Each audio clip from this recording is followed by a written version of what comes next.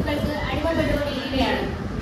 വിഷമത്തോടെ തന്നെ പറയട്ടെ, നമ്മുടെ സ്കൂളിലെ കുട്ടികളും ലഹരി വസ്തുക്കൾ ഉപയോഗിക്കുന്നതായി അറിയാൻ സാധിച്ചു. അതുകൊണ്ട് തന്നെയാണ് ഇത്തരമൊരു പ്രോഗ്രാം ഇവിടെ സംഘടിപ്പിക്കാനുണ്ടായ സാഹചര്യം.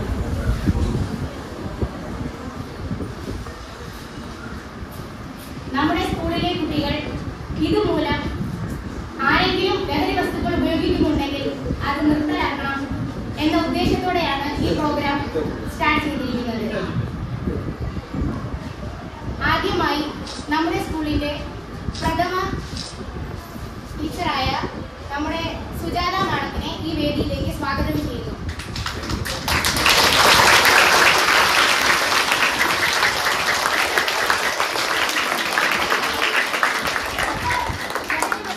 ഉപയോഗം മൂലമുണ്ടാകുന്ന പ്രശ്നത്തെക്കുറിച്ചും അത് നിങ്ങൾക്കുണ്ടാകുന്ന ശാരീരികവും മാനസികവുമായ ബുദ്ധിമുട്ടുകളെ കുറിച്ചും വിവരമുള്ള ക്ലാസുകൾ നൽകാനായി എത്തിച്ചേർന്നിട്ടുള്ള നെൽസൺ സേവിയർ സാറിനെയും അദ്ദേഹത്തിന്റെ കൂട്ടരെയും ഇവിടെ സ്വാഗതം ചെയ്യുന്നു.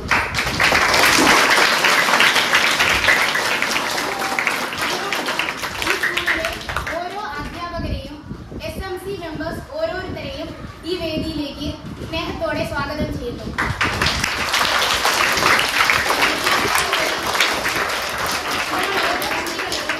ഈ വേദിയിലേക്ക് സ്നേഹത്തോടെ സ്വാഗതം ചെയ്യുന്നു. അഹമ്മദ് മീരാൻ സാറിനെ സ്നേഹത്തോടെ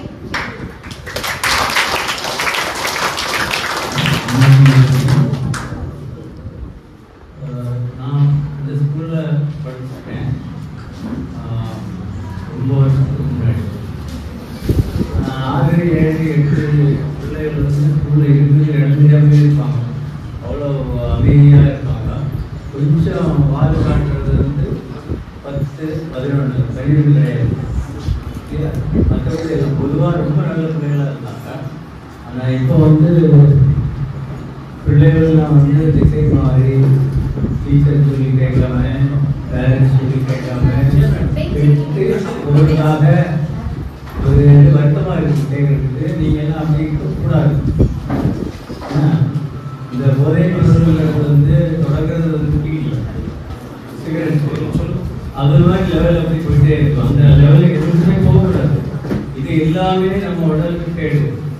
இது பயன்படுத்தினாக்க நம்ம ஆரோக்கியங்களும் நம்முடைய திங்கிங் கெப்பாசிட்டி, ஃபீலிங் கெப்பாசிட்டி இதெல்லாம் அழிஞ்சு போயிடும். இப்போ உங்கள் கையில் இருக்கக்கூடிய ஒரு பெரிய விஷப்பொருள் வந்து மொபைல் ஃபோன். அதுவும் வந்து அந்த போதைப் பொருள் மாதிரி ஒன்று தான். அதனால் இதுக்கெல்லாம் போகாமல் அப்பா அம்மா தாய் தந்தையர்கள் சொல்கிறது கேட்டு, டீச்சர்ஸ் சொல்கிறத கேட்டு நல்ல பிள்ளையாக வளர்ந்து வாருங்க. இதுதான் ஃபவுண்டேஷன். இந்த இதில் நீங்கள் நல்ல பிள்ளையாக வரணும்னு நினைச்சு வரலன்னா இது தாண்டி வர முடியாது. வேறு சொல்லிட்டு எல்லோரும் நல்ல பிள்ளைகளாக வளரணும்னு சொல்லி பிரார்த்தனாக அவர்கள் நல்ல வந்திருக்கிற பெரியோர்களையும் பள்ளியின் பொறுப்பாளர்களை அனைவரையும், அதுபோல ஆசிரியர்கள் இன்னும் ஒத்துழைக்கின்றவர்கள், குறிப்பாக இதை ஏற்பாடு பண்ணுற திருவாளர் அன்சர் அவர்களுக்கு எல்லாருக்கும் முதல்ல ஒரு கைத்தட்டி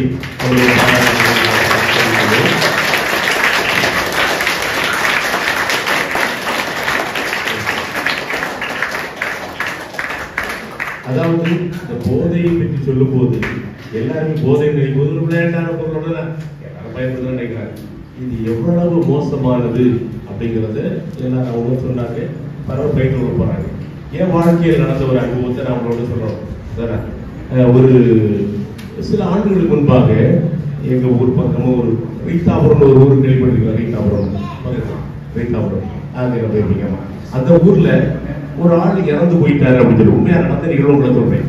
இறந்து போயிட்டாருன்னு சொல்லி அங்கே வந்து நான் அந்த ஊர்ல நான் ஒரு ஃபாதர்ல கத்தோலிக்கருடைய ஒரு பணியாளர். அந்த ஊருக்கு போயிருக்கும்போது அந்த ஃபாதர் ஒரு ஆள் இறந்து போயிட்டாரு, நீங்க போய் வீட்டுக்கு கொஞ்ச நேரம் ஆறுதல் சொல்ல முடியுமான்னு கேட்டாங்க. ஏன்னா அந்த ஆளு பிடிச்சி கஷ்டப்பட்டு கிடந்தாரு, குடும்பத்திலே பெரிய பாதிப்பு, இவருக்கு சின்ன வயசுல இறந்துட்டாரு, நீங்க போனா ஒரு ஆறுதலா இருக்கு. அப்ப நான் மனசுல நினைச்சுட்டே போறேன், இந்த ஆளு குடிச்சு போதையில போய் அப்ப எவ்வளவு அந்த குடும்பம் கஷ்டப்படுறேன். ஏன்னா எங்க அப்பா குடிச்சு நான் அந்த காலத்துல ரொம்ப சின்ன பையனை வளரும் கஷ்டப்பட்டிருக்கேன். எங்க வீட்டுல 10 பிள்ளைகள். எங்க அம்மா ஊர் தக்கலை தான் பக்கத்துல மணலி. எங்க அப்பா ஒரு அம்மா எங்க அப்பா குடிச்சல எவ்வளவு கஷ்டப்பட்டிருக்கேன்னு தெரியும். அப்போ ஒரு இளம் குடும்பத்துல 3 பிள்ளைகள குடும்பத்துல அப்பா இறந்துட்டாருன்னா எவ்வளவு பெரிய இல்லையா மனுஷன் அப்படி சோகத்துல அப்படி போயிட்டு இருக்கு. அந்த வீட்டுக்குள்ள உண்மையிலேயே அப்படி உள்ள ஏறி போகும்போது அதாவது கருப்பு துணியெல்லாம் போட்டிருப்பாங்கல்ல சோகத்துடையது. அந்த இளம் வயது மனைவி அந்த டெட் பாடி இல்லையா அது மேலே அடிச்சு ஐயோ எங்களெல்லாம் விட்டுட்டு இப்படி போயிட்டீங்களேன்னு கதறாங்க. அந்த மனைவி அந்த அவருடைய அம்மா ஏங்கி அப்படியே அப்படியே கூக்குரல் இட்டு அப்படியே ஆகுறாங்க. சின்ன பிள்ளைங்க 3 சின்ன பிள்ளைங்க 1 வயசு வித்தியாசம். இந்த பிள்ளைங்க என்னடனே தெரிய மாட்டேங்குது. அது நினைக்கிறாங்க அப்பா படுத்துருக்காங்க வேற அவங்க நினைக்கிறாங்க தெரியல. அப்போ இந்த அம்மா ஒரு பக்கம் அழுகிறாங்க, மனைவி ஒரு பக்கம் ஏங்குறாங்க, மற்ற எல்லாரும் அழுதுகிட்டே இருக்காங்க. அப்போ என் மனசுக்கு ஓட்ட சிந்தனைங்கன்னா நான் இப்போ உலக பயிர் விடுறேன். இந்த நாடு இறந்து அவருக்கு ஒன்றும் தெரியாது நினைப்போம் டெட் பாடி இதுதான். முதல்ல அவர் குடிக்க போயிருப்பார் இல்லையா ஃபர்ஸ்ட் டைம் குடிக்க போதைக்கு போயிருப்பாங்களா அந்த சிகரெட் குடிச்சிருப்பாரு இல்லை கஞ்சாவை தான் எடுத்துருப்பாரு தானே எடுத்து அதுக்கு போயிருப்பாரு தானே. முதல் தடவை அந்த போதை எடுக்கும்போது தான் இப்படி இறந்துருவேன், என் மனைவி விதவை ஆயிடுவா, என் பிள்ளைகள் எல்லாம் அனாதை ஆயிடும், என் அம்மா எங்க அப்பா எல்லாம் கூட போயிட சொந்தக்காரெல்லாம் அபலை ஆயிடுவாங்க அப்படின்னு நினைச்சு இவங்க எல்லாம் அழுதுட்டே கிடப்பாங்க, அவங்க வாழ்க்கையே சீரழிச்சிடும் அப்படின்னு இவருக்கு தெரிஞ்சா, உண்மையிலே தெரிஞ்சா முதல் தடவை அந்த மது குடிக்க போகும்போது தெரிஞ்சிருந்தா அவர் குடிச்சிருப்பாரா பிள்ளைங்க ஏதா எந்த போதை பொருளா எடுத்துருப்பாரா காட்சி மாதிரி எடுத்துருப்பாரு. ஐயோ வேண்டாம் சொல்லியிருப்பாரு. ஆனா அவர் என்ன நினைச்சிருப்பாரு, யாரும் எடுக்கிறாங்க ஜாலிதான் கொண்டாட்டம் தான் நினைச்சிருப்பாரு, அவரு எடுத்தாரு அவ்வளவுதான். ஆனா அது போய் அவருக்கு என்னது ஒரு கொஞ்ச நாள் ஆகி அது பழக்கம் முதல்ல கொண்டாடுறது தொடங்கி அப்புறம் என்னாச்சு அந்த பொழுதுபோக்கு மாதிரி நல்ல ஜாலியாக நேரம் போறதாகி அப்புறம் அதுக்கு அவர் பழக்கமாகி பழக்கம் என்னாகுது அவரை அடிமைப்படுத்துகிற நோயாகி அதிலே அவர் மாட்டிடுறார். பிறகு அவருக்கு அது வெளிவர தெரியாம அதிலே கிடந்து எழுதியது. ஏன்னா அவர் மூளையில் என்ன ஆயிருது நோயாகி விடுகிறது. உடம்பில் சென்றுகிட்ட அந்த மதுவோ போதை பொருளை போய் ரத்தத்தின் வழியாக எங்கே போகிறது மூளைக்கு செல்லுகிறது. மூளையில் சென்று அது நிரந்தரமாக என்ன செய்யுது மாற்றத்தை ஏற்படுகிறது. மூளையில் 2 பகுதி இருக்குது. அதான் நமக்கு பகுத்தறி மூளை இருக்கு எல்லாருக்கும். அதான் மிருகத்தை நம்ம வித்தியாசப்படுகிறது. அதான் முன்மூளைன்னு சொல்லுவாங்க. பிறகு நமக்கு அந்த மிருகத்துடைய தன்மை உள்ள மூளையும் இருக்குது எல்லாருக்கும். அதான் நம்ம சில இடத்துல ஆடுகள் போதையெல்லாம் கொண்டு சொல்ல ஏன்னா மிருகமாக இருக்கு அப்படின்னு சொல்லுவாங்க இல்லையா. ஏன்னா அந்த மிருக மூளை நமக்கு இருக்குது தன்மை இருக்குது. அந்த போதை போடும்போது என்ன செய்யணும்னா போதை நோயாகிறது எங்க மிருக மூளை இருக்கே பழைய அந்த மூளை இருக்குல்ல அந்த இடத்துல தான் என்ன செய்யுது நோய் உருவாங்க. அதனால அவங்க என்ன செய்வாங்க அடிப்பாங்க உதைப்பாங்க வெட்டுவாங்க என்ன வேணா பண்ணுவாங்க. அவங்களால போதை என்ன செய்ய முடியாது விட்டு விட முடியாது. ஏன்னா நோய் உருவாக்குறது எங்க எந்த மூளையில மிருக மூளை. மிருகம் பாத்தீங்களா ஒரு மிருகம் ஒரு பாத்தீங்கன்னா ஒரு புலி ஒரு ஆடை தேடி போகுதுன்னா என்ன செய்யும் விடவே விடாது. எப்படி அதை அதே போலதான் சண்டை போட பாத்தீங்களா ஒரே தடவை. அப்போ நமக்கும் அந்த மூளை இருக்கிறது. ஆனால் நம்ம பகுத்தறி மூளை செய்யும் அதை கட்டுப்படுத்தும். ஆனால் ஒரு ஆள் போதைக்கு போகும்போது அந்த பகுத்தறி மூளையுடைய செல்கள் எல்லாம் அழிக்கப்படுகின்றன. ஆனால் அதை என்ன சிந்திக்க முடியாது. அந்த மிருக மூளை என்ன செய்யுது அந்த போதை உள்ள பயிற்சி அதை ஊக்கப்படுது ஆக்ரோஷப்படுது. அதனால செய்வாங்க அடிப்போம் உதைப்பாங்க. அவளால் அந்த போதையிலிருந்து வெளிவரவே முடியாது. அவளுக்கு மனசு வாரதலே எழுது எப்படா கிடைக்கும் நினைச்சியும் இந்த போதை அவளை இழுத்து கொண்டே இருக்கும். இப்ப நமக்கு சுருக்கமா நேரம் கேட்டால நான் அதுதான் உணர்றேன். திரு ரமேஷ் அவர்கள் சொல்லுவேன் அவர் இப்படித்தான் நான் சொல்றேன் இல்லையா போதை நல்ல காலம் உயிரோடு இருக்க. இப்ப ரமேஷ் எத்தனை வருஷம் ஆச்சு குடிக்க 17 வருஷத்துக்கு முன்னால அவர் குடியை நிறுத்தி இப்போ ஒரே கை கட்டு எல்லாம் பாராட்டுங்க. நண்பர்களே டைம் குறவாதான் இருக்கு. ஒரு ஷார்ட் டைம் தான் இருக்குது. நல்லா உன்னிப்பா கவனிக்கணும். நான் சொல்ல இது முக்கியமானது. நம்ம மனதில் எல்லாருக்கும் பதிய வேண்டியது இருக்குமா இந்த போதை எதுவுமே இருந்து யாராவது இப்போ மாதிரி நம்மள பை மாதிரி நான் ட்ரை பண்ணியிருந்தா கூட வேண்டாம் சொல்றாங்க. என்ன செய்யணும் ஆண்களுக்கு பெண்களுக்கு எல்லாருமே பதிய வேண்டும். எனவே ரமேஷ் அவங்க நினைச்சுவாங்க தன்னுடைய அனுபவத்தை எப்படி போனாரு எப்படி ஆளானாருங்கிறது சுருக்கமாக பயிர் வருவார். அவர் பண்ணும்போது இன்னும் வரிசையாக பயிர் விடுவாங்க. நிறைய நல்லா இதாக இருக்கும். அதை எல்லாரும் நிமிர்ந்து உட்கார்ந்து உன்னிப்பாக கவனிக்கணும். ஏன்னா எல்லாம் வந்து கரெக்டாக பண்ணுறேன். 1/2 மணி நேரம் தான் இருக்குது. 12 மணிக்கு நம்ம முடிப்போம். உங்களுக்கு 1/2 மணி நேரம் தான் டைம் இருக்குது. அதுக்குள்ளே இருக்கணும், எல்லாரும் சொல்லி முடிக்கணும். அதனால் நீங்கள் நல்லா கவனிச்சா தெரிஞ்சுக்கணும், நல்லபடியாக முடியும். சரி, ரமேஷ் அவர்களை கைத்தட்டி வரவேற்போம்.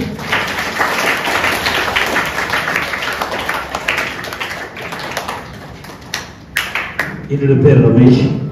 நான் ஒரு குடிநோயாளி. உங்கள் முன்னாடி நான் உயிரோடு இருக்கிறேன். அதுதான் நான் இரவில் நான் நன்றி சொல்கிறேன்.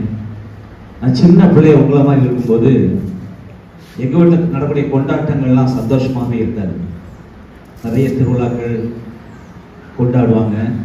எங்கள் வீடு மாத்திரம் சந்தோஷமாகவே இருக்காது. ஏன்னா எங்கள் அப்பாவும் என்னைய மாதிரி குடிநோயாளியாக இருந்தாங்க.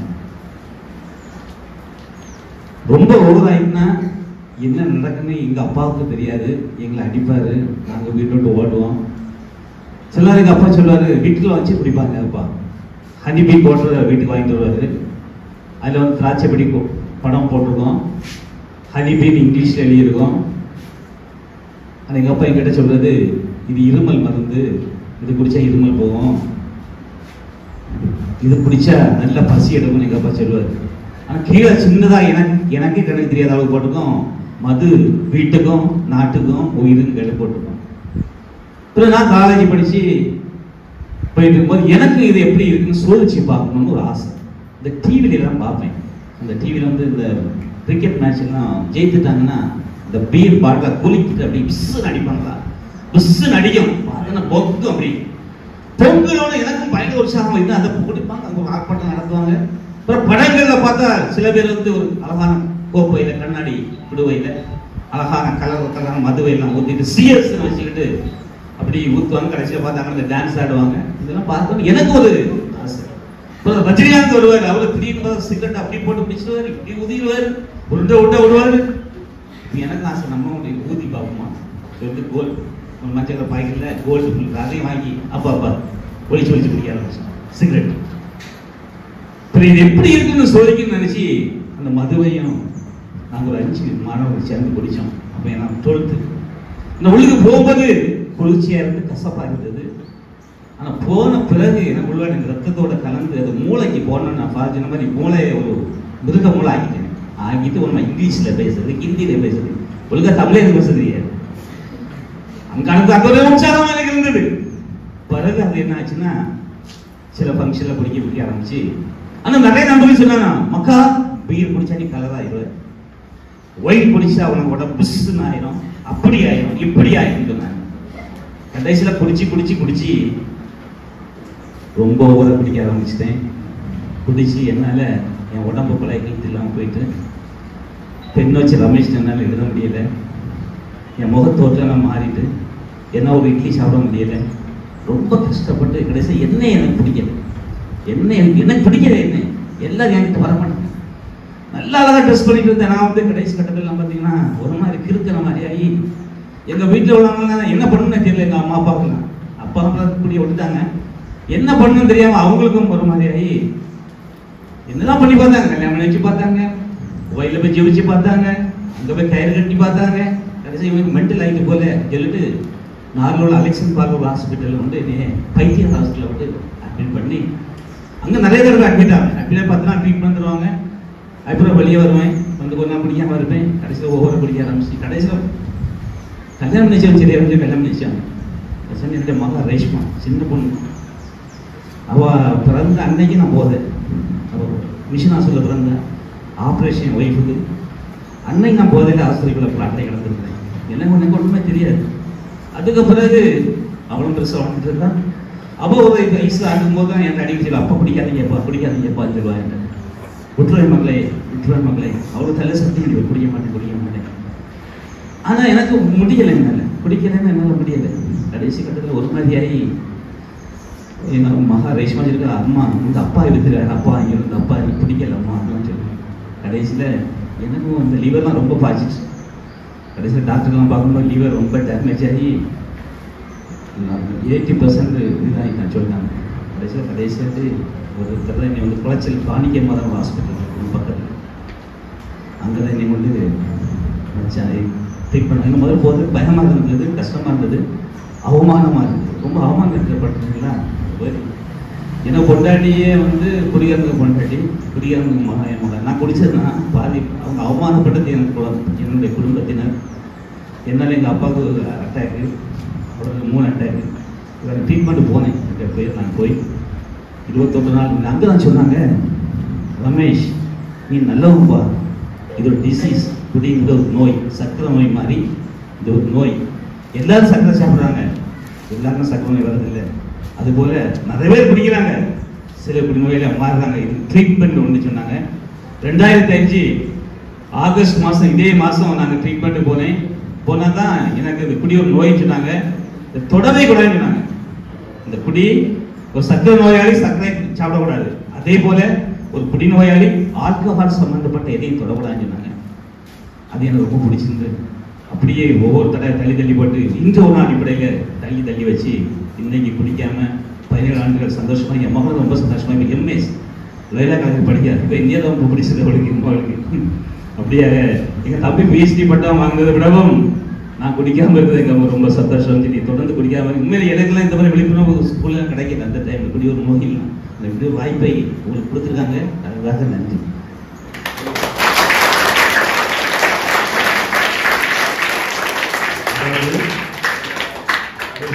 அவங்க மகன் சொன்னாங்க, இந்த அப்பாவை விட்டுருவோம், இது வேற அப்பாவும் சொல்லல. இப்போ அவங்க மகன் எவ்வளவு அட்டாச்சுன்னா, அப்பா அப்பான்னா அவ்வளோ இந்த மாதிரி எங்க அப்பா அப்படிங்கிற இவ்வளவு பெரிய பிள்ளையானாலும் சின்ன பிள்ளை மாதிரி அவ்வளவு அட்டாச். எங்க அப்பா நினைச்சு பெருமையை ஒவ்வொரு மனுஷன் அப்படி ஒரு அப்பாவை வாழ்றதுக்கு காரணம் என்ன? இந்த போதையிலிருந்து முழுமையாக விடுபட்டு வாழ்ந்தாங்க. அப்போ அவருடைய போதையில் இருந்தபோது அவருடைய வாழ்வு சீரழிந்தது. போதையற்ற அவர் வாழ்வு மட்டும் இல்லை, அவருடைய குடும்பம் எல்லாருடைய வாழ்வும் அதனால உயிரோடு இருக்காரு. போதை போட்டுதானே இந்திய நிதி இருக்கும். 6 அடியில் போய் எலும்பாயிருக்கலாம் எல்லாம் போயிருக்கும். சரி, அவருக்கு சிறப்பு வாழ்த்துக்கள். அடுத்ததாக எல்ஸ் ரெபேக்கா அவர்கள் அவங்க வந்திருக்காங்க. அவர்கள் குடும்பத்தில் எப்படி போதை விளையாடி அவங்களுடைய விளையாட்டை விளையாடிச்சு குடும்பத்தை அப்படி செய்திருக்கிறது, இப்போது அவர்கள் எப்படி இருக்காங்க அவரும் சுருக்கமாக தன்னுடைய அனுபவத்திலிருந்து உங்களுக்கு எடுத்து கூறுவாங்க.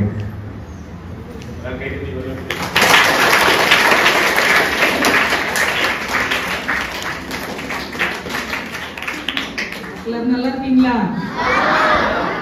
உற்சாகமா இருக்கீங்களா?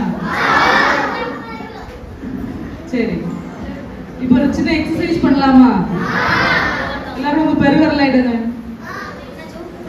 இதான் உங்க பெருவரல், இதானே உங்க பெருவரல். அப்படியே எல்லாரும் பார்த்தீங்க. சரி, இப்போ ஆள்காட்டி விரல் எடுங்க. சரியா? நான் எடுத்துக்கிற மாதிரி ஆள்காட்டி விரல் எடுத்துட்டீங்களா? கன்னத்துல கை வைங்க. இது உங்க கண்ணம்மா, கண்ணம் இதுன்னு உங்களுக்கு தெரியுங்களா? அப்ப ஏன் எல்லாரும் கை வச்சிருக்கீங்க?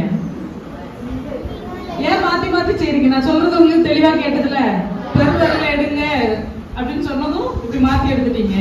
கன்னத்துல கை வைங்கன்னு சொன்னதும் மறுபடியும் நாடில வச்சுட்டீங்க. ஏன் மாத்தி மாத்தி பண்ணீங்க? நீங்க வச்சீங்க, அதனால நாங்களும் வச்சோம். உங்க மூளை எப்படி வேலை செய்யுதுன்னு தெரியுதா? சொல்றத கேட்க மாட்டோம், பாக்குறத செய்வோம். இதான் நடந்துட்டு இருக்கு, அப்படிதானே? அப்போ டீச்சர் சொல்றதையோ அம்மா அப்பா சொல்றதையோ யார் சொல்றத நம்ம கேட்க மாட்டோம், கவனிக்க மாட்டோம். ஆனா பாக்குறத செய்திருவோம். எதை அதிகமா பார்த்துட்டு இருக்கோம்? எதை அதிகமா பார்த்துட்டு இருக்கோம்? போனு, கேம் விளையாடுறது, ஃபேஸ்புக், வாட்ஸ்அப், ட்விட்டர், அப்படிதானே? அதை விட ரொம்ப முக்கியமானது ஸ்கூல்ல யார் அதிகமா பாக்குறீங்க? டீச்சர்ஸ். அதை விட்டு நம்ம ஃப்ரெண்ட்ஸ், அப்படிதானே? ஃப்ரெண்ட்ஸ் அதிகமா பாக்குறோம்ல. யார்கிட்ட அதிகமா பேசுறோம்? ஃப்ரெண்ட்ஸ்ல தான் அதிகமா பேசுறோம். ஃப்ரெண்ட்ஸ் ஒரு விஷயம் சொன்னா அதுதான் உண்மைன்னு நம்புறோம், அப்படிதானே? இல்லையா?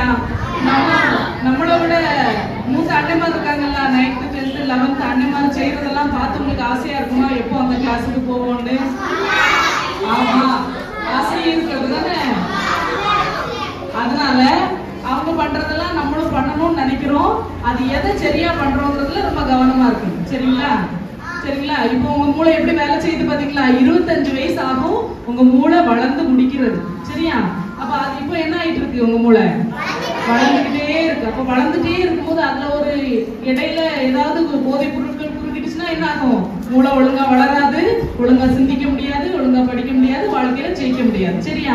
அது மூளைக்கு பெரும் பாதிப்பை ஏற்படுத்தும். ஒழுங்கா வளர்ந்து முடிச்ச 25 வயசு வரைக்கும் நல்ல வளர்ந்த மூளையாலே வாழ்க்கையில நிறைய விஷயங்களை சாதிக்க முடியாது. சரியா? அதனால நம்ம மூளை வளர்ச்சியில பாதிப்பு வராத இந்த போதைப் பொருட்களை பயன்படுத்தாமல் இருக்கிறது நமக்கு ரொம்ப நல்லது. சரிங்களா? இப்போ ஒரு 3 வயசு இருக்கும்போது, எனக்கு 3 வயசு இருக்கும்போது, சின்ன குழந்தை 3 வயசுன்னா ஸ்கூலுக்கு போயிருப்பாங்களா?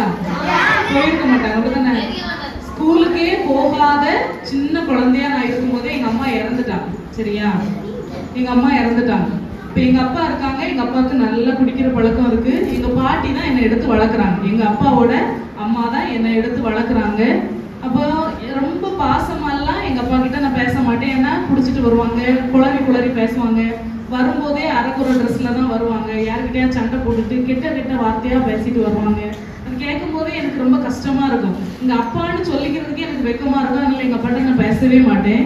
ஒரு நாள் எங்க பாட்டி வீட்டு பக்கத்துல ஃப்ரெண்ட்ஸோட உட்காந்து விளையாடிட்டு இருந்த போது, ஒரு 6-7 வயசு இருக்கும். இப்போ விளையாடிட்டு இருந்த போது எங்க அப்பா நல்ல போதையில வந்து, ஏடி இங்க வா அப்படின்னு கூப்பிட்டாங்க. யாராவது நம்மள மரியாதை இல்லாம ஏட்டின்னு கூப்பிட்டா பிடிக்குமா? எங்க அப்பாவே எனக்கு பிடிக்காது. ஃப்ரெண்ட்ஸ் முன்னாடி என்னை எப்படி கூப்பிடுறாருன்னு எனக்கு ரொம்ப வெக்கமா இருந்தது. அதனால நான் போகவே இல்லை. நான் திரும்பியே பார்க்கல. அப்ப ஃப்ரெண்ட்ஸ் எல்லாம் சொல்றாங்க, உங்க அப்பா கூப்பிடுறாங்க பாரு, உங்க அப்பா கூப்பிடுறாங்க பாரு. நான் திரும்பியே பார்க்கல. திருப்பி கூப்பிட்டுட்டே இருந்தாரா. நான் போகாத உடனே ஓடி வந்து, நான் அப்ப ரொம்ப சின்ன பிள்ளையாட்டு, இவ்வளவு குண்டாலாம் இல்லை, ஒல்லியாட்டு இருந்தேன்னா, என்னை ஓடி வந்து தூக்கி ஒத்து வீசி எங்க பாட்டி வீட்டுக்குள்ள நான் ஒரு 3-4 ரூம் தாண்டி பின்னாடி தொட்டி பக்கத்துல போய் பொத்துக்கிட்டீன்னு விழுந்தேன். 3-4 நாள் நான் கண்ணு முழிக்கவே இல்லையா. எனக்கு தெரியாது. நான் முடிச்சப்போ எங்க அப்பா என் பக்கத்துல உட்காந்து அழுதுட்டு இருக்காங்க. எங்க பாட்டியும் அழுதுட்டு இருக்காங்க. படுபாவி என் பிள்ளைய கொல்ல பார்த்துட்டாங்கன்னு அவங்க அழுதுட்டே இருக்காங்க. எங்க அப்பாவும் அழுறாரு, மக்களே ஒன்ன நான் கொல்ல பார்த்துட்டேன்னா உன் மேல சத்தியமா சொல்றேன், என் தலையில கை வச்சு எங்க அப்பா சொன்னாங்க, சத்தியமா நான் இனி குடிக்கவே மாட்டேன் மக்களே, ஒன்ன நான் கொல்ல பார்த்துட்டேன்ல, உனக்கு ஒரு ஆபத்தை உண்டு பண்ணிட்டு இல்ல, அதனால நான் இனி குடிக்கவே மாட்டேன் அப்படின்னு என் தலையில அடிச்சு சத்தியம் பண்ணாரு. அப்ப எனக்கு பட்ட காயம் அடியெல்லாம் எனக்கு மறந்து போச்சு. குடிக்க மாட்டேன்னு சொல்றாங்கல்ல, அந்த சந்தோஷம் தான் எனக்கு வந்தது. நான் ரொம்ப சந்தோஷமா இருந்தேன், அப்பா இனிமே குடிக்கவே மாட்டாங்க அப்படின்னு. ஆனா அன்னைக்கு ராத்திரியே எப்பவும் குடிக்கிறத விட அளவுக்கு அதிகமா குடிச்சிட்டு வந்து அதே இதை திருப்பி சொல்லி அழுதாங்க. ஒன்ன கொல்ல பார்த்துட்டேன் மக்களே, ஒன்ன கொல்ல பார்த்துட்டேன் மக்களே, திருப்பி அதை சொல்லி அழுதாங்க. அப்ப எனக்கு ஒரு சந்தோஷம் வந்தது இல்ல, அப்பா இனி குடிக்க மாட்டாங்க அப்படின்னு. அது அப்படியே ஒட்டுமொத்தமா உடஞ்சு போச்சு. அப்பா மேல கூட கொஞ்சம் வெறுப்பு தான் வந்தது.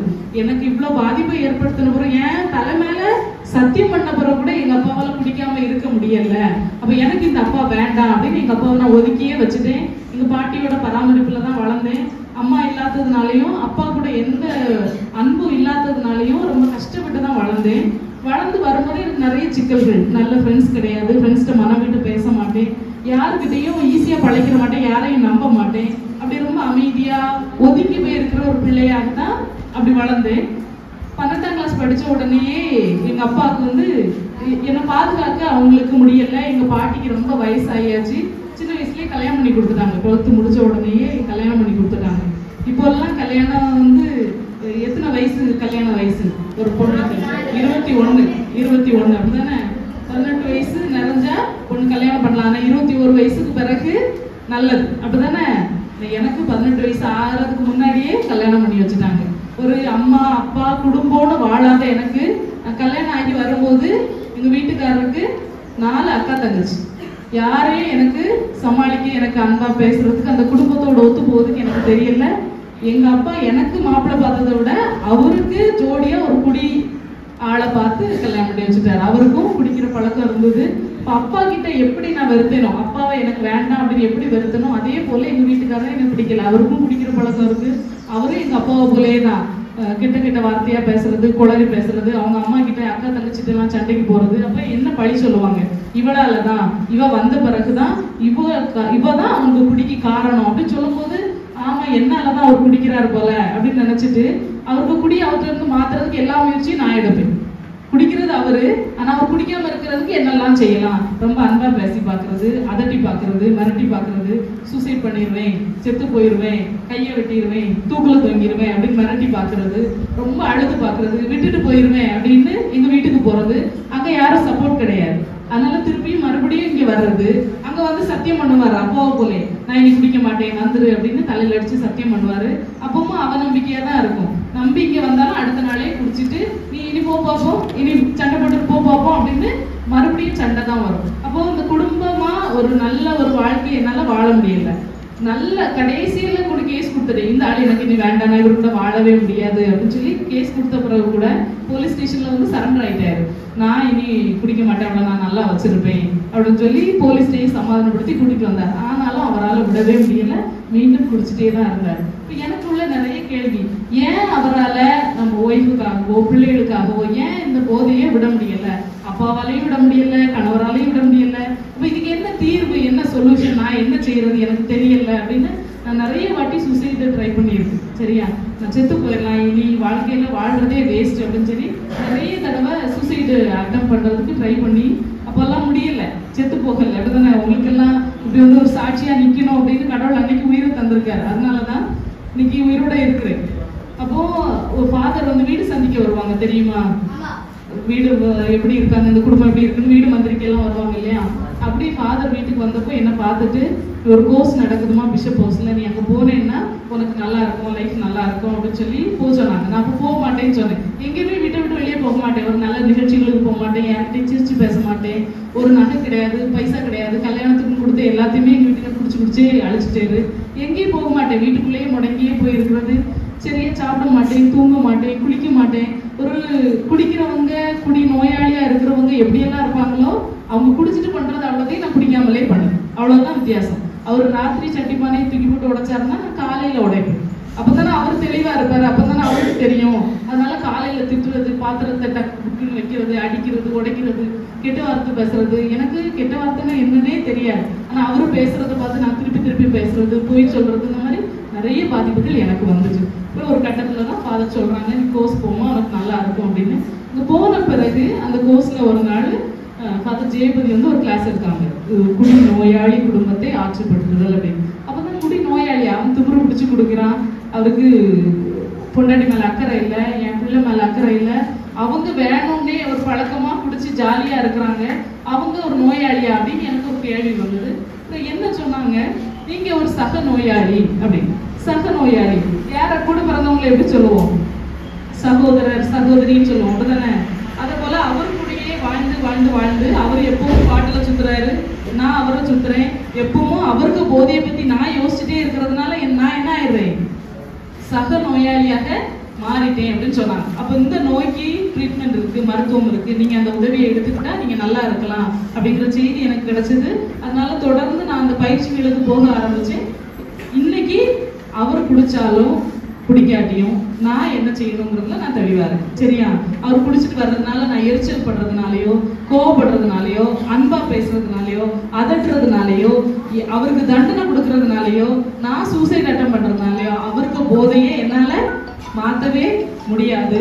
அதுக்கு அவர் மருத்துவத்துக்குள்ள வந்தா அவர் நலமா இருக்க முடியும். ஆனா இந்த பாதிப்புகள்ல இருந்து நான் வெளிவர முடியும், எனக்கு அதுக்கு தீர்வு இருக்கு, வழி இருக்கு அப்படிங்கிற செய்தி கிடைச்ச பிறகு நான் தொடர்ந்து இந்த பணியில வந்த பிறகு நிறைய எனக்கான விஷயங்களை நான் நிறைய செய்ய ஆரம்பிச்சேன். சரியா, நேரத்துக்கு எழுதுறது, நல்லா சாப்பிடுறது, நல்லா தூங்குறது, பிள்ளைங்களை நல்லா கவனிக்கிறது, வீட்டை பராமரிக்கிறது அப்படின்னு சின்ன சின்ன வேலைகளை கவனத்தை எல்லாத்தையும் அவருக்கு மேல இருந்த ஒட்டுமொத்த கவனத்தையும் திருப்பி என் மேல நான் வச்சுக்கிட்டேன். என்ன நான் கவனிக்கிறது, நான் எல்லாருக்கிட்டையும் நல்லா பேசுறது, அன்பா இருக்கிறது, என்னால எவ்வளவு நல்லது செய்ய முடியுமோ அவ்வளவு நல்லது செய்யறதுக்கு நான் ஆரம்பிச்ச பிறகு என் வாழ்க்கையில மாற்றம் ஏற்பட்டது. சரியா, அப்படி பார்த்தா 7 வருஷமா நான் நல்லா இருக்கேன்.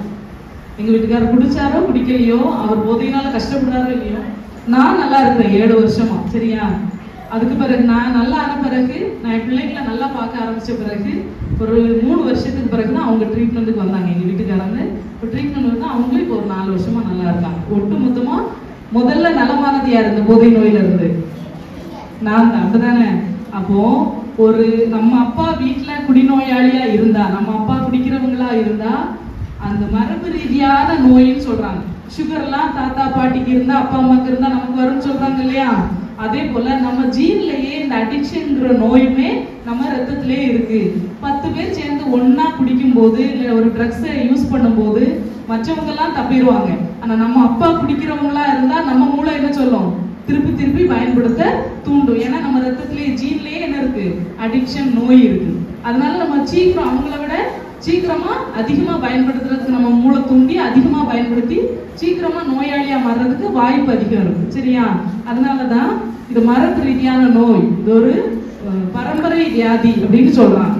அப்ப அப்படி ஒரு நோயாளி ஆன பிறகு ட்ரீட்மெண்ட் வந்து அதுக்கு பிறகு நலமா இருக்கிறதுக்கு கஷ்டம். ஆனா அந்த நோயாளி ஆகாம இருக்கிறதுக்கு என்னது முக்கியம்? Prevention is better than cure. அப்படிதானே? வருமுன் காக்கணும். யாராவது ஃப்ரெண்ட்ஸ் சொல்லுவாங்க இது நல்ல சாக்லேட், அழகா இருக்கும், நல்லா இருக்கும், கொஞ்ச நேரம் வச்சு பாரு அப்படின்னு சொன்னா நீங்க அதை யூஸ் பண்ணணுமா வேண்டாமா? பண்ணக்கூடாது. அது என்னதுன்னு தெரியாம யூஸ் பண்ண கூடாது. முன்னாடி எல்லாம் பாட்டில் இருந்தது சரக்கு, அப்படிதானே? சாராயம் அதெல்லாம் பாட்டில் இருந்தது, டாஸ்மார்க்ல தான் போய் வாங்கணும், அப்படி கஷ்டம் இருந்தது. இப்போல்லாம் அப்படி இல்லை. இப்போ ட்ரக்ஸ் எப்படி வருது? மாத்திரை வடிவத்துல, சாக்லேட்ல, கூல் ட்ரிங்க்ஸ்ல இப்படி எல்லாம் வருது. அப்ப அது தெரியாம நீங்க இது ஜாலியா இருக்கும் அப்படின்னு குடிச்சாலோ அந்த இதை டேஸ்ட் பண்ண ஆரம்பிச்சாலோ நீங்க மனசு வச்சாலும் அதை என்ன பண்ண முடியாது, நிறுத்த முடியாது. அப்படிதானே? ஸ்டாப் பண்ண முடியாது. ஏன்னா உள்ள போன போதே உங்களுக்கு ஏற்கனவே அடிக்ஷன் நோய் இருக்குதுன்னா திருப்பி என்ன செய்யும்? தூண்டிக்கிட்டே இருக்குது. எப்போ கிடைக்கும், அடுத்து எங்க கிடைக்கும், யாருக்கிட்ட கிடைக்கும், எந்த பெட்டி கடையில கிடைக்கும், எந்த அண்ணா கிட்ட கேட்டா கிடைக்கும். சில அண்ணன் மாதிரிலாம் என்ன பண்ணுவாங்க, இதை அந்த கிளாஸ் பையன்கிட்ட கொண்டு கொடுத்துடணும் அப்படின்னு சொன்னா அதுல இருந்து உடனே நம்ம அபேஸ் பண்ணிக்கிறது. அப்படிதானே? இப்படிதான் சின்ன சின்னதா நம்மளை அறியாமலே நமக்கு போதை நோய் வர்றதுக்கு வாய்ப்பு அதிகம். சரியா? பசங்களுக்கு மட்டும்தான் அப்படின்னு இருக்கா? பிள்ளைங்களுக்கும் அடிக்ஷன் நோய் இருக்கு, நம்ம மூளையிலே இருக்கு. நம்ம அப்பா குடி நோயாளியா இருந்தா நம்ம மூளையே என்னதான் அடிக்ஷன் நோய் தான்.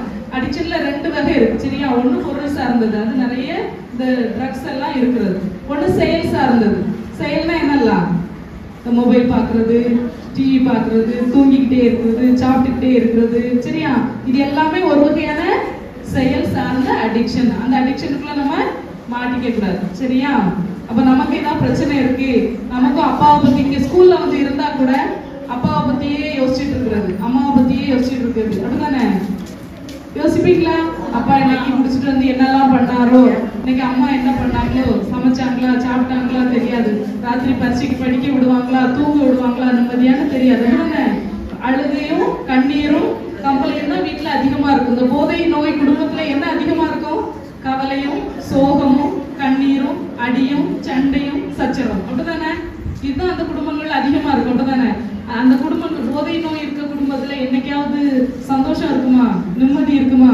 இருக்காது. அதனால நிறைய பிரச்சனைகளை ஃபேஸ் பண்ணுவாங்க. சரியா? நம்ம அம்மாக்கள்லாம் ரொம்ப கஷ்டப்படுவாங்க. குடிக்கிறது, போதைப் பொருட்களை பயன்படுத்துறது அப்பாக்களா இருந்தாலும் அதனால அதிகமா பாதிக்கப்படுறது யாரு? அம்மாவுக்கும் நம்மளும் தான், பிள்ளைங்களும் தான். சரியா? இது அறிவியல் பூர்வமா என்ன சொல்றாங்கன்னா மன ரீதியாக விதவை. ஒரு அம்மா வந்து ஒரு குடிநோயாளியோட மனைவி யாரு? மன ரீதியாக விதவை. பிள்ளைங்க யாரு? மன ரீதியாக அனாதைகள். ஒரு அனாதை பிள்ளைக்கு, ஒரு விதவைக்கு என்னெல்லாம் அந்த சமுதாயத்துல கிடைக்காதுன்னு நினைக்கிறீங்க? ஒரு அனாதையா இருக்க பிள்ளைக்கு என்னெல்லாம் கிடைக்காது சொல்லுங்க? மரியாதை கிடைக்காது, பாசம் கிடைக்காது, சாப்பாடு கிடைக்காது, பாதுகாப்பு கிடைக்காது.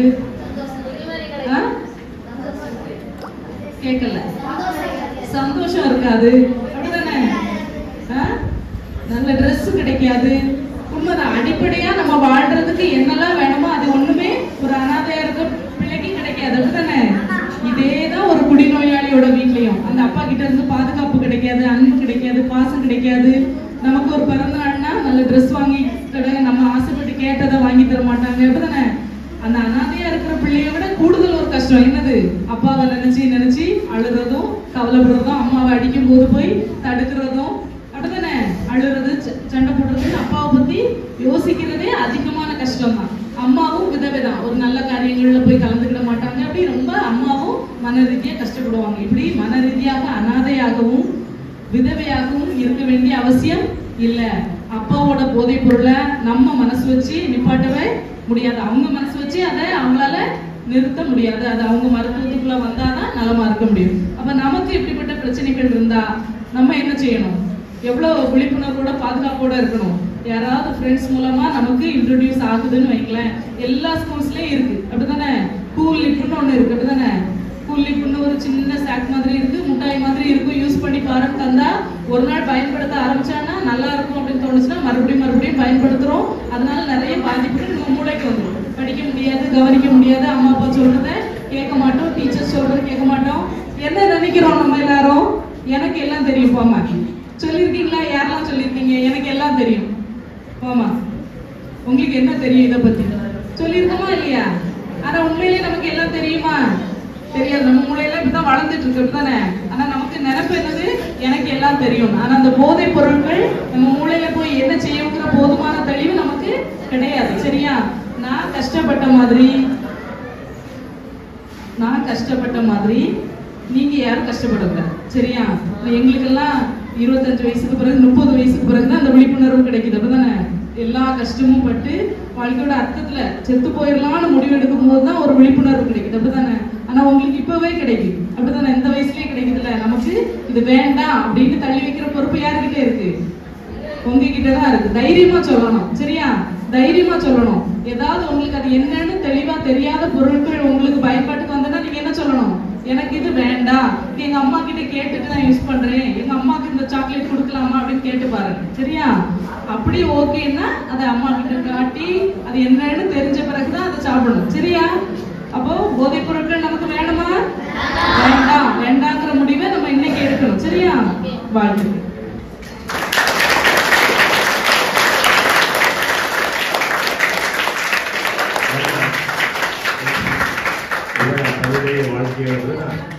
ஒரு செய்தி அவங்க சொல்லல, அதை விட்டுட்டாங்க.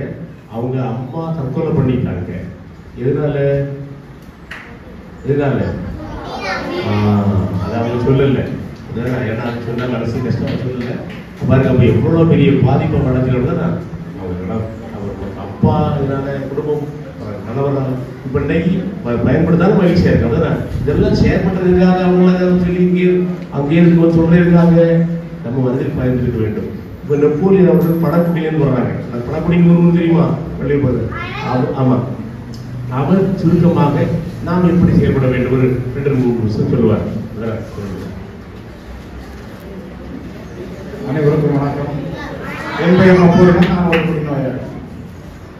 அதாவது அவங்க 2 பேர் சொன்ன மாதிரி குடினால நானும் பயங்கர கஷ்டப்பட்டேன்.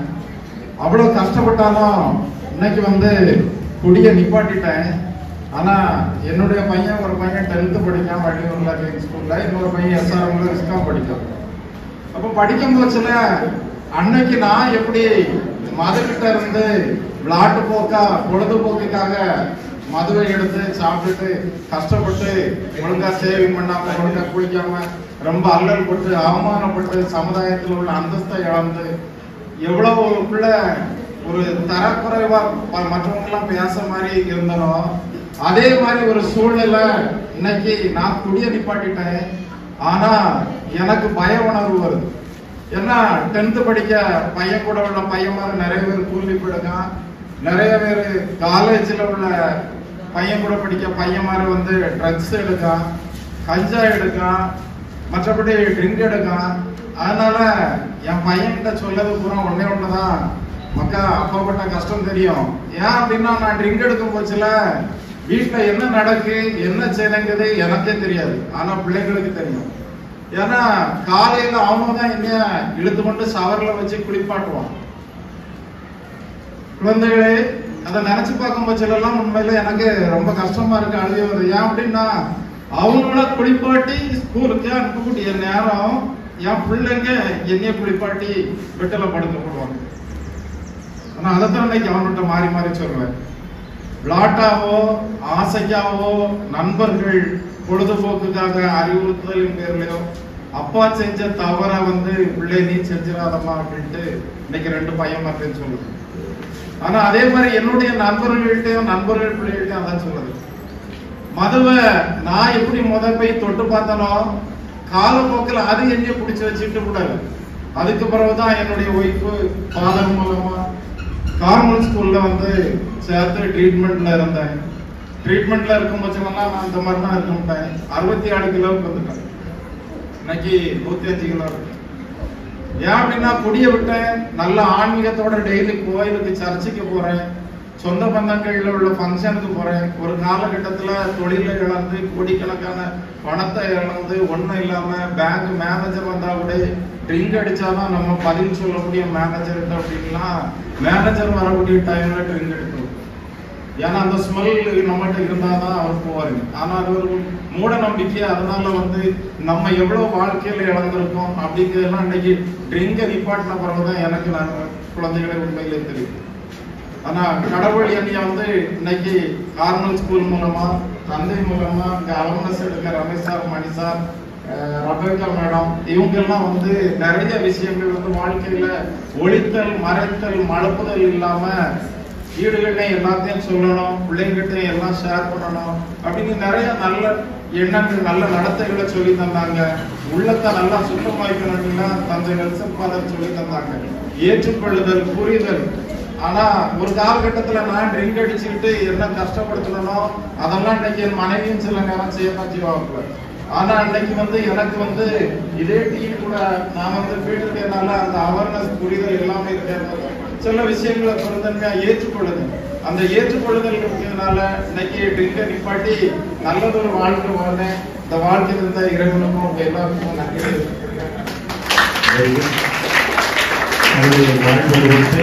நம்மோடு பயிற்சி அங்கிருந்தே வந்து பணக்குடியிலிருந்தே அந்த பயிர்கள் நடந்து வந்திருக்காங்க. பாராட்டுவோம். அப்போ இதுலேருந்து நமக்கு என்ன பிள்ளைகளுக்கு கடைசி கேட்கறது. அப்போ ஒரு தடவை அப்படின்னு சொல்லி போதை பொருள் எடுத்து பார்க்கலாமா? ஒரு தடவை, ஒரே ஒரு தடவை எடுத்து பார்க்கலாமா? ஒரு தடவை இருந்தாலும் அது உள்ள போற பிறகு என்ன செய்வது பார்ப்போம். ஒரு பாம்பு உருவாகுதா, சரி பக்கத்துல கூட கூட முடியுமா? நல்ல பாம்பு அது என்ன செய்ய தெரியாது. போதை பொருள் அப்படிதான் அது பாதிப்பு உருவாகும். எனவே நண்பர்களே, நீங்க எல்லாம் நல்லா ஒத்துழைக்கிறீர்கள். வெயில் நேரம் சூடா இருந்து ரொம்ப நேரம் தலையை உட்கார்ந்துருக்கிறீங்க, நல்லா கவனிச்சீங்க. உங்களுக்கு எல்லாம் சிறப்பு பாராட்டுகள். எல்லாரும் போதை இல்லாமல் வாழ்வோம். நன்றி, வணக்கம். வணக்கம். எல்லாரும் கையெழுத்தோடு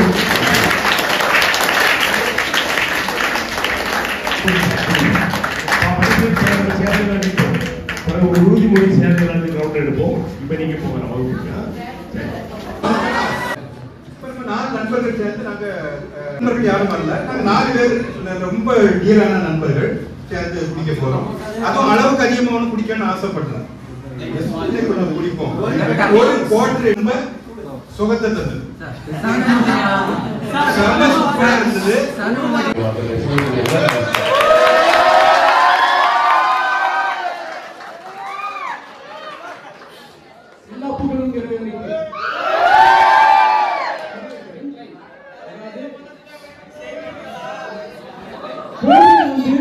ஒரு பாதையை சீரழிக்கு, ஆனால் காதல் போதை ஒரு குடும்பத்தை சீரழிக்கும்.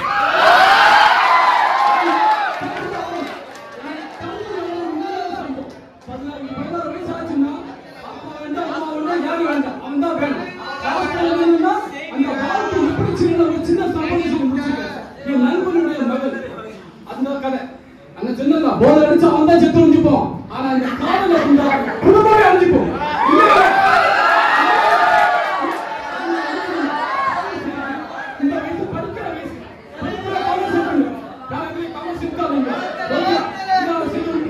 போதை காதல் குடும்பத்தை